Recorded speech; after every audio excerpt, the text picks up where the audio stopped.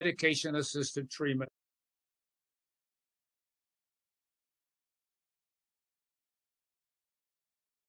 I'll stick around and answer your questions.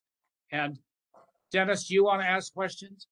Thank you, Judge Edwards. Thank you very much for sharing all of that, those best practices and ideas. There are some questions. I just want to let just two announcements real quick. The first is there is an evaluation that has been, the link has been put in the chat. So please. I want you to speak up, Gibran. So I just said that there's an evaluation link in the chat that people can click on and evaluate the presentation. Additionally, I have an announcement from the Wellness Committee real quick that says, which is thanking everyone for filling out the wellness survey. And anybody who's not filled it out yet, please do so. There will be some exciting announcements coming soon. Dennis is listening. That's quote. Well, no, we're having hearing problems here. I'm hard of hearing, and you have a soft voice.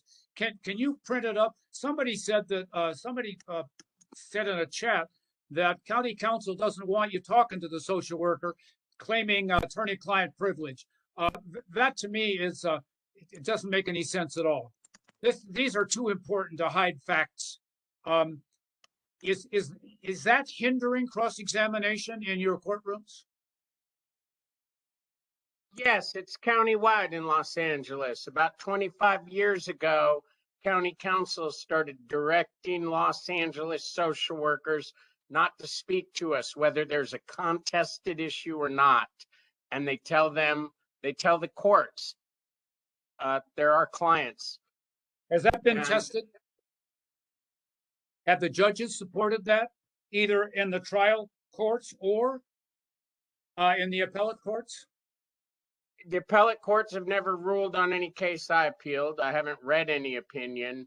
At the trial level, they usually skirt the issue. But often they won't let me ask a question based on a privilege objection. Well, I think you better not leave that one unattacked, because I know of no other county where this takes place. And certainly in my county, we used to have, well, of course, we used to have settlement conferences, and they'd all be in there, and everybody would talk. And there were no privileges, never been raised in my county. But it goes more than that. We had a mediation program that I started back in the 90s, maybe it was the late 80s, and mediation resolved most of the cases. Now, I understand you had a great mediation program, and I still work with Hugh McIsaac. Some of you may remember him, and I loved your mediators. And now they're trying to start a new mediation program, and I know Tony Trentacosta's got a little bit going, but you need a rigorous mediation program. We settled. We have statistics that go back 20 years. 80% of the cases that went in settled 100%. 20% of the cases settled most of the issues, and 10% did not settle. Where is mediation in Los Angeles? They canceled it. We have a new mediation process that operates much more like a conflict resolution mediation. And may I clarify one thing? We're allowed to cross-examine social workers during trials, but my personal experience is that county council regularly object to questions and say privilege, privilege, privilege. Well, and it's part of a bigger problem, I feel, in Los Angeles County, where the judges, as you touched on, they feel they are doing a disservice to DCFS if they say lack of reasonable services. And I've heard multiple bench officers link that finding to the fact that they would lose funding. On the record, they've said that. I don't like to make a lot. What funding are you talking about? If they make a no reasonable efforts finding? Is that what you're talking about? They say they don't want to make a lack of reasonable efforts finding because so DCFS will lose funding. That's right. That's right. And well, I know, but it but seems you heard what I said. You can use it strategically. The art of the no reasonable efforts finding. The judge says, I'm thinking about it. I mean, judges are not wimps. They can say, I'm thinking about it because this is not right. And by the way, when they claim privilege, I would stop the proceedings and say, Judge, would you ask the same question to the social worker, please? And then I think that's an appellate issue. Don't lay down on that one. This privilege business has got to stop, because if you can't have an intelligent, rigorous cross-examination of the social workers, you are not going to find the truth of what's going on. And I thought court proceedings were to find the truth. So I'm not criticizing you, because what you're doing, you're saying that, and by the way, I have heard this in every state.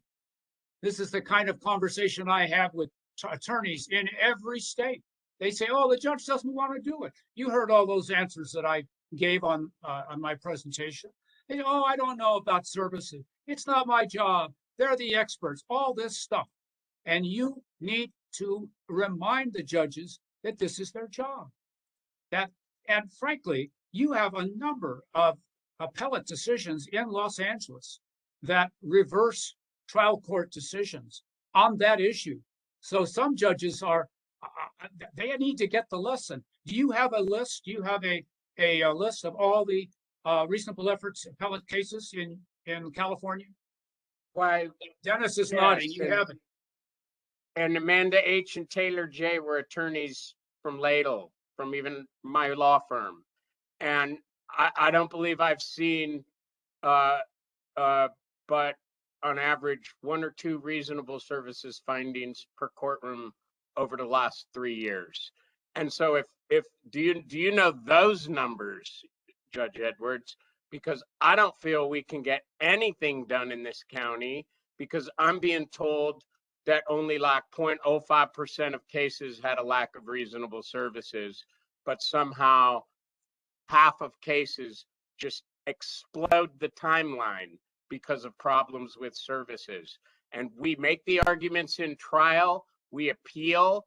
I was listening to your training of the judges, and I don't know if it was your impression, but it seemed like the judges didn't understand that in the other counties, the social workers come to the courtroom, that in the other counties, we're allowed to talk to the social workers. And I almost think Los Angeles is so insular that somehow somebody from the outside has to make some change happen. Well, Ed, pardon me for using your first name, but that makes me very sad. I've heard this before, but now I'm getting down to it again.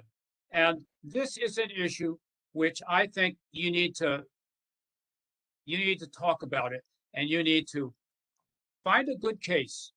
And I remember a Los Angeles appellate attorney that I used to know.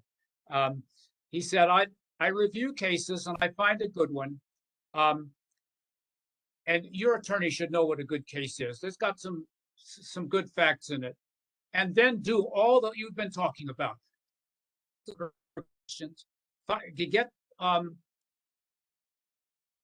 the social worker to court, have the court order the social worker to come to court, that you want to see in court, that you want to be able to examine this social worker, because you make a statement that is a true statement, that you are not able to effectively talk and cross-examine the social worker unless they're in court. Make that statement. And I don't mean to interrupt you, Judge Edwards. Go I'm ahead. allowed to have a trial, and I'm allowed to cross the worker. But then the judges shrug off testimony from workers. Did you contact the agency to see if the services were appropriate as is required by your policy manual? No. Why didn't you? I didn't know I was supposed to. That testimony is regularly introduced in Los Angeles, and bench officers regularly say reasonable services. And I regularly send them up on appeal. And it's very frustrating because that's not enough. That's not enough. First of all, don't restrict it to trial. The social worker needs to be asked questions at the initial hearing. That's the most important hearing. And you can go ahead and say it in court, Your Honor. This is the most important hearing. If you take a look at all the resources, the resource guidelines out of the National Council, they all say the same thing. The initial hearing is the most important hearing, and it is because we need to find out what the social worker knows, yes, and I want the social worker here. And I'm willing They to don't continue come to this for court in 24. Los Angeles, Judge Edwards. Judge, just a minute. Judge, will you please order the social worker to be present tomorrow, 24 hours from now? Because I'm not getting what I need, what the court needs. I'm asking questions to help you, Judge, make a fair determination. Now, you can't do it in every case because some cases are slam dunked against you, but some cases are. Did you hear all the stuff I was saying about did the social worker do X, Y, and Z in order Yes, to Your prevent Honor. removal? When I practiced in another county and the social workers came to the arraignment hearing, we would have those conversations in Sacramento County. When I came to Los Angeles County in 2007, social workers were not coming to court then. And if you'll pardon the phrase, an old timer explained to me that 15 years before, county councils started stopping them from coming to court. County council started telling them, you are our clients, don't talk to parents council. It's a very big problem in Los Angeles. If I told the judge I needed the social worker here the next day, she would be calling Dennis up that same day. What is Ed doing? That's fine. That's But fine. I don't want you to take this laying down. It doesn't sound to me as though this has been appropriately challenged. And Judge Edwards, if I may, I should probably let you move on to somebody else's other concerns. All right, fine. But thank you for that, because now I won't sleep tonight thinking about the practice in LA. But who else would like to ask a question? I couldn't believe that and none of the bench officers were noting these differences to you in your training a couple of weeks ago. Well, they did. They just listened.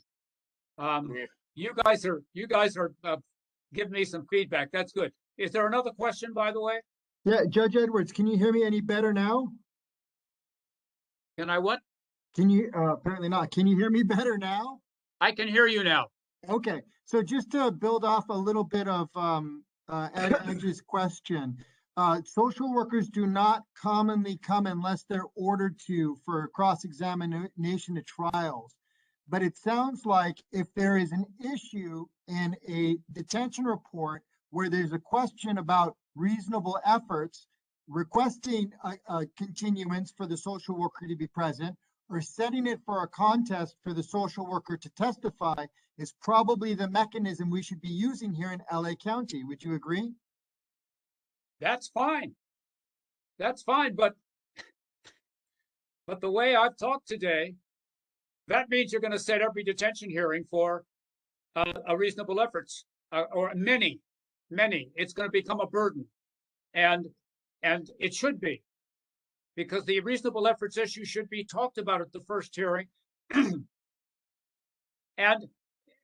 if you have, by the way, do you have interim reviews?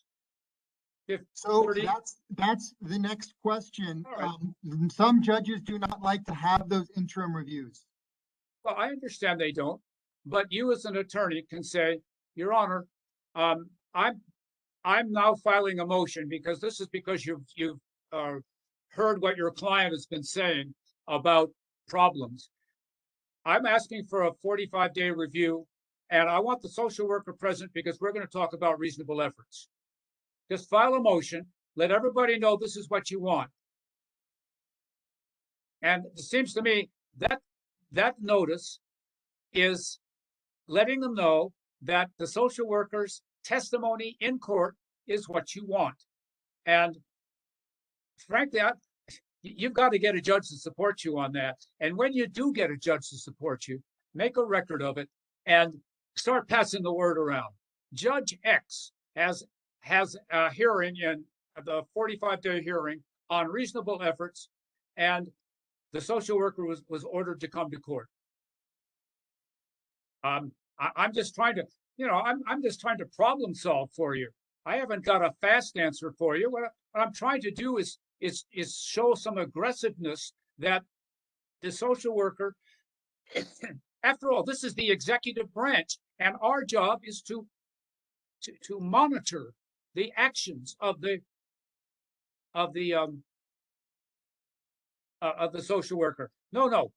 Somebody said, well, what statute says you can do that? The judge is the statute. The judge says, I want to have a review.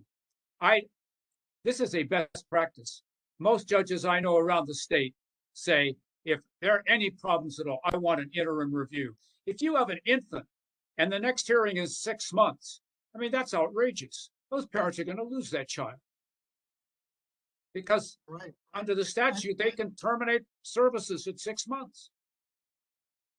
Yes, and in the chat, Judge, Somebody just said you can file a 388. That's fine, but I think that's an extra burden on the attorney.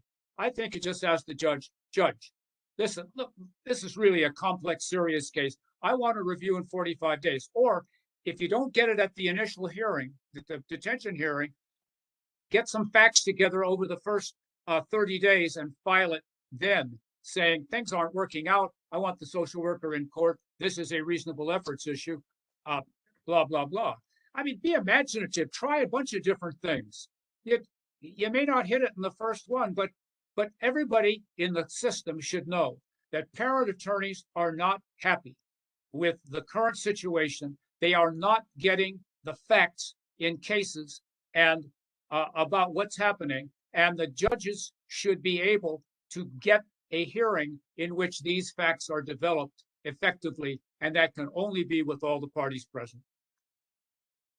yeah, I think perhaps one way to fulfill some of what you're suggesting is without having the extra burden of a 388, but using that walk-on, contacting all counsel, contacting county counsel to solve it outside, and if it cannot be solved, walk it on, explain the issue, and hopefully the judge will hear what we're saying, because I believe, maybe I'm been misled, but they want these parents to get the services, and if they're not getting the services. All right. That's what the director told me when I said we're going to have interim reviews. And so what I did, I developed one-page summaries of progress in the case. And nobody had to come to court in 90% of the cases because everything was taking place. And the parents didn't even have to come into court. We just they settled it, and the attorneys were satisfied. And so it was an interim review only to see if things were working. But on some cases, you have to get into court. So you're picking the ones that should be there, and you're doing so based on information that you have learned since the beginning of the case. But if you wait till 6 months, it's too late.